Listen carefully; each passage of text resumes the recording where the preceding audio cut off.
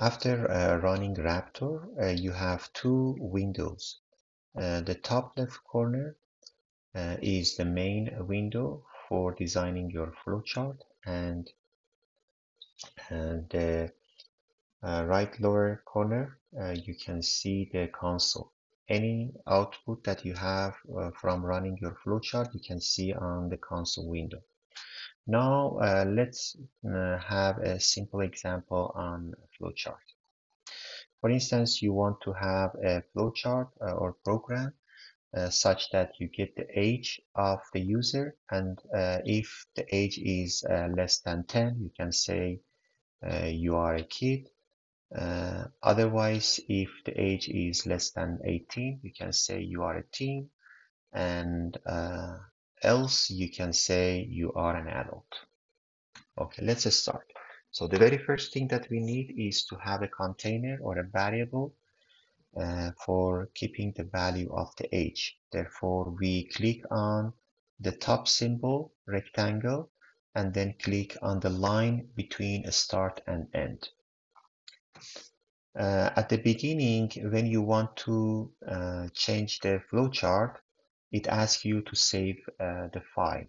You say OK, and then you indicate a name for that. For example, okay, age output, something like that, or say age range, and then save. Now you have this flowchart with the name age ranges.wrap. You can see it at the top center of the window. Now you can edit the rectangle, which is the assignment. You can just right click on that and then click edit. You need two things. First, the name of the variable or the container. For example, we say age. And then on the next window, you can indicate the initial value. For instance, we say initial value is 0. And then you say done. Now you have this variable. Then the next job is to get the input from the user. Therefore, you select the input symbol and then click on the line between the rectangle and end symbol. You have the input. Again, you can right click on that, edit. At the top, you have to indicate a prompt to the user.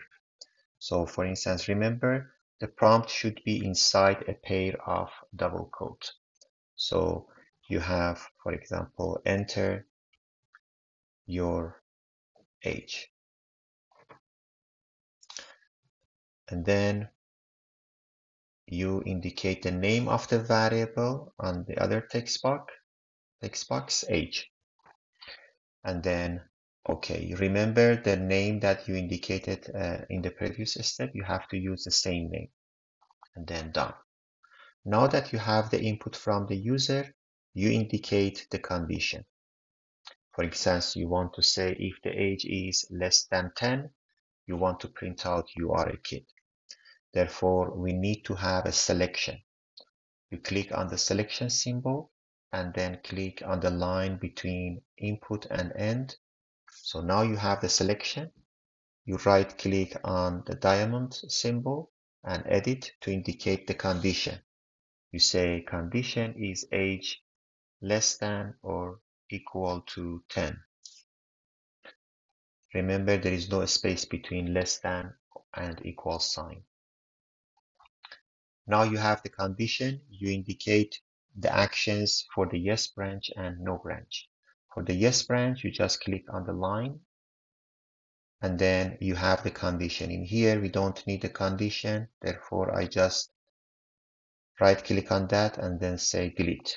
So in here, we just want to have an output. So I click on the output symbol and click on the line yes branch. Now I have to say you are a kid. Therefore, I right click on that, edit. Remember, any prompt should be inside a pair of double quotes. So I say a pair of double quote and then you are, and then for instance, I want to print out the age. I say the variable age and then plus again a pair of double quote, and then dot, you are a kid. So in here I have two parts that are fixed, the left side and the right side, and then in between I want to print out the value of the age. Therefore I should use the variable name age, and then done. So this is the output in case age is less than or equal to 10. Otherwise, I want to check if it is less than 20. I just want to say you are a teen. Otherwise, I want to say you are an adult. Again, I need another condition for the no branch, and then I indicate the condition.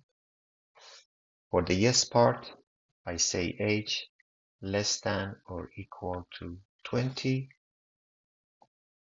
and then I have the output. I click on the output and yes branch, and then edit. I say you are, and then plus age plus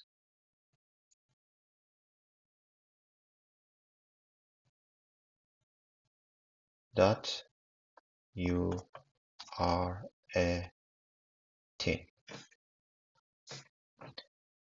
And for the no branch, let me resize the window.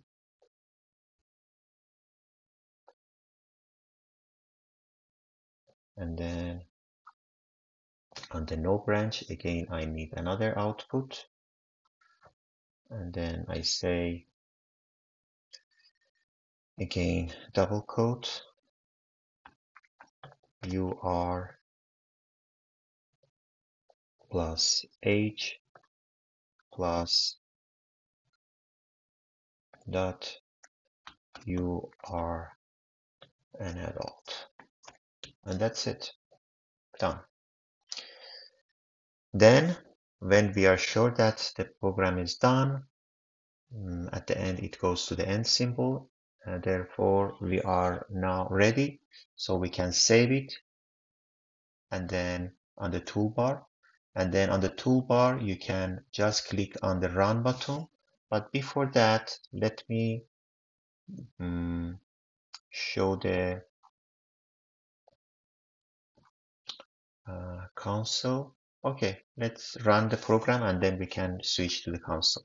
So I click on the Run button, and then if you see the green line, it shows the current part that executed from the flowchart. Now it goes to the input and it said enter your age. For example, I say 12 and OK. So the expected output is you are a teen. And as you see on the console, it said you are 12 dot, you are a teen.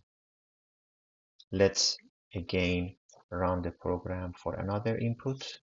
Again, run the program. This time I say, for example, 25, and then the expected output is that you are 25, you are an adult. Okay, so you can now create your own flowchart on Raptor and run it to see how it works. Thank you.